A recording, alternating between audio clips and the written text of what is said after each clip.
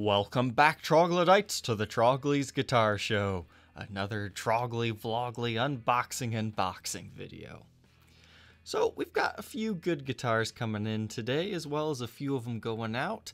But let's start with this one that I think you guys will be rather happy to see. I'm voiceovering this because, well, the background was a little bit too loud during this segment. But this was the end result of Trade Tuesday.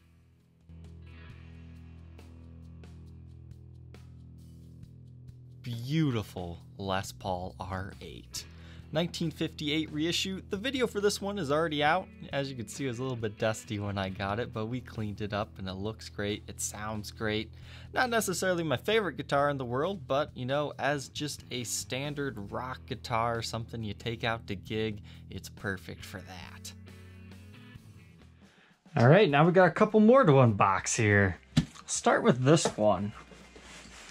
This is an instrument that I've talked down upon before, but it was this guy's listing. He did a fantastic job in writing it that it convinced me to actually try one of these things out, because I didn't realize it had a different type of body wood than like one of these instruments would normally have. So let's go ahead and see what's in here.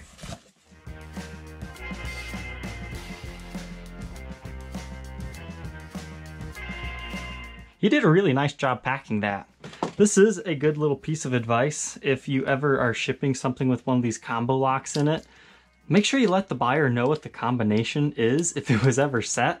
You don't necessarily have to tape this down and write it on there like this guy did, though very helpful.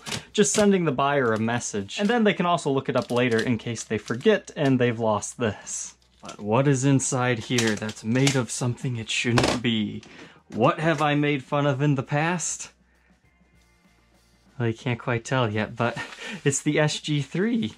Okay, so I believe this was Guitar of the Week, but it's essentially an SG special, but they give it single coil pickups. And it almost seems like nobody wants these things. I see them for sale quite often for very cheap, and I mean, they don't ever sell too incredibly fast or anything. But I didn't realize there were actually 3 different versions of this instrument. This one is made of ash, so I'm really excited to demo this guitar for you guys. And I'll teach you more about the differences between the models in that video. And one last unboxing here. It's a Gibson box, so I wonder if there's a Gibson in it. But the real question is it a new Gibson guitar? I'm already gonna spoil the surprise. Yes it is. So, I've been buying most of my new stuff from Sweetwater, right? And that's mainly because they're local to me. If there's an issue with the guitar, I can just drive it back. You don't have to worry about shipping it or anything like that. And by the way, I never buy a guitar planning to return it. The only ones out of the 2019 runs that I have returned were the SGs because they wouldn't stay in tune. It was kind of funny. Somebody had messaged me. They're like, hey, I bought this guitar brand new, but it's the exact same one in your video. What's the deal with that?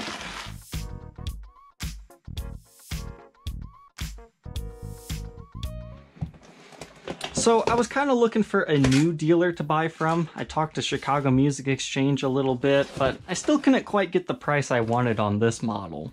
But then this one showed up on Reverb. Reached out to the shop and lo and behold, they like my channel, they like what I do, and they've treated me the best that I've been treated out of any dealer I've ever talked to. But if it wasn't for them, it wouldn't have been possible to review this model. The Les Paul Modern. I decided to go with blue because that's what you guys voted on. Personally, I probably would have went with red, or maybe that graphite pearl. You might have already seen the video on this one. I'm going to work on it as soon as I'm finished here and teach you all about it. But this is me unboxing it for the first time. But I'm not going to talk about it too much. You can check out the full review and demo for that. Haha, I tricked you! There's another one! If I'm honest with you guys, this wasn't packed very well. Do you hear how it shakes? I mean, hopefully it came out okay. But I guess we'll find out, right? Alright, see, this looks like standard Gibson packaging to me. So they've got this to support the guitar a little bit, and then just a little bit of this bubble wrap stuff.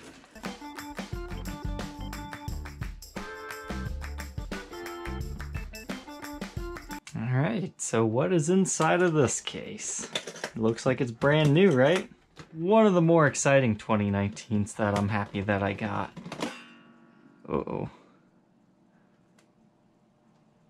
That's a scary way to unbox it. This is the new 50 standard P90s. I decided to go with this one instead of the humbuckered version because, well, let's face it, the 50s and 60s standards, they're essentially the same thing, it just comes down to preference. Do you like the big neck, the small neck, and which type of magnets you like in your pickups? So, I'm kind of scared to look at the back of the headstock. Well, it looks like it arrived safely anyways. It's got a nice color to the back. It's kind of a lighter hue than I was expecting, but it's got some nice dancing to it. This is a nice guitar, but the thing with this one is it's really heavy. So if you like a chunky Les Paul, you might like this one, but as far as you know, once I put this one on the market, I'm sure a lot of people will pass on this 10-pound beast. But man, look at this fretboard. Are you guys seeing this? Definitely gonna have to cover this in my first impressions. That is the freshest and darkest looking rosewood board I've ever seen. Now we have a few instruments to pack up. Most of these are the brand new models that we'd been featuring, and it's great that people have been helping me out by buying these. It really does encourage me to buy more of the new models to feature them, and I do plan on doing most of the interesting new ones.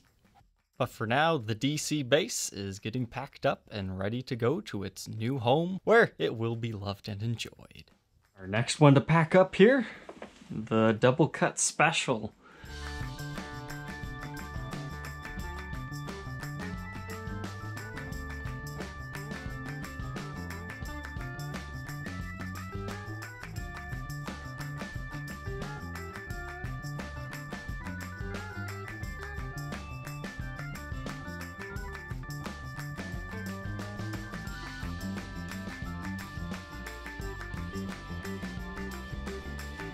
The next one we have to pack here was a consignment piece. If you're interested in me documenting your guitar, helping you sell it, you can check out my website for more information on that. But this is the 1967 EB3 that I had a great time documenting, learning about, tearing apart, looking at all its parts.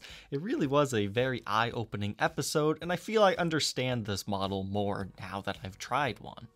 So let's go ahead and continue watching it being packed.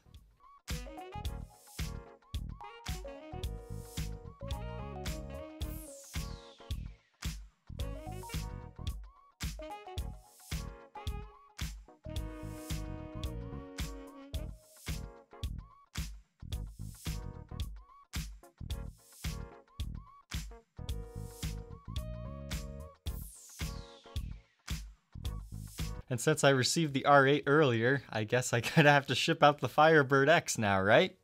That's kind of the way I do trade-ins to my business, since I'm a very reputable person on the internet. I can't just steal some guy's guitar and run away with it because, I mean, I'm held accountable in more than one way besides just my code of ethics. But I also do the Reverb suggested way where you buy each other's instruments on Reverb. That way you're both protected. It just depends what the buyer's most comfortable with and if they want to save money or not. The hardest thing about packing a Firebird X is the accessory case, because it's rather heavy and usually it's hard to find a box that's large enough. So for this one, I basically just leave the flaps open and add an extra top. That's a great little trick to know about to get a larger box out of your smaller one.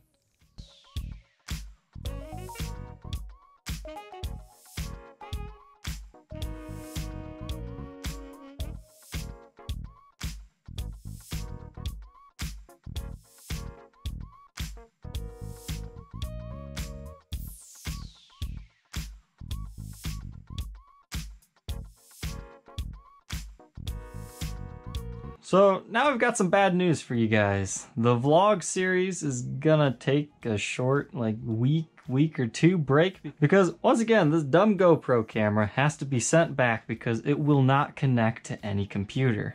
Nothing can recognize it. So the first one had overheating issues. This one still overheats and won't connect to the computer. So I don't think I could suggest GoPro products, but hey, maybe third time's the charm. So I will see you guys again in a few weeks, I guess.